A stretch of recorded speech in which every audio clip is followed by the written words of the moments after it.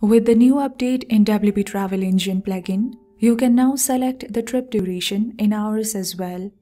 In this video, I will show you how to set up the duration for a trip in hours. Please note, the hourly feature won't work when the Trip Fix Starting Dates add-on is activated on your website.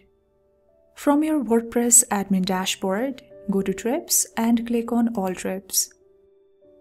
You can add the trip duration in hours while creating a new trip, or you can add it to one of the existing trips. I'm going to add the trip duration in hours to one of the existing trips. Let's select the first trip and click on Edit. Scroll down from the General tab. I will let the duration be 3, and instead of days, I will select hours. Scroll down and click on Save and Continue. Now from Pricing and Dates, from Package 1, click on Edit Pricing and Dates link. Go to the Dates tab. Here, you have to enable Hours option by enabling the toggle. You can now set time for each day of the week when the trip shall start. For Monday, let's assume that you want to add 8 AM. So simply click here, and this will allow the option to select the time. Let's select 8 AM. And you have to click on the add icon, which will add the time.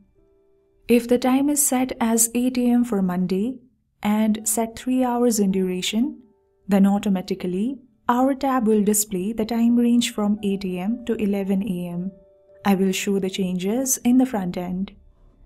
Now let's add time for the rest of the days as well. For Tuesday, I will add 9 AM and click on Add. Then for Wednesday and Thursday, I will do the same.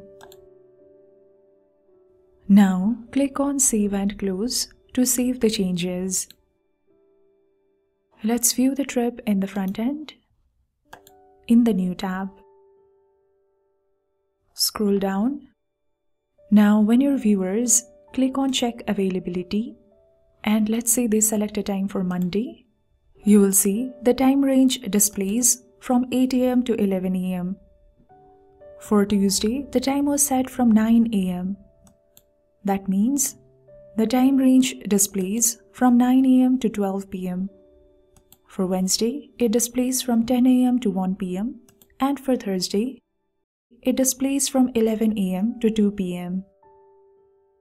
And that is it. If you have any questions or confusions, do let me know in the comment section below, or you can directly reach out to our support team. Please don't forget to like, share and subscribe to our YouTube channel for more such videos. You don't want to miss what we bring to you.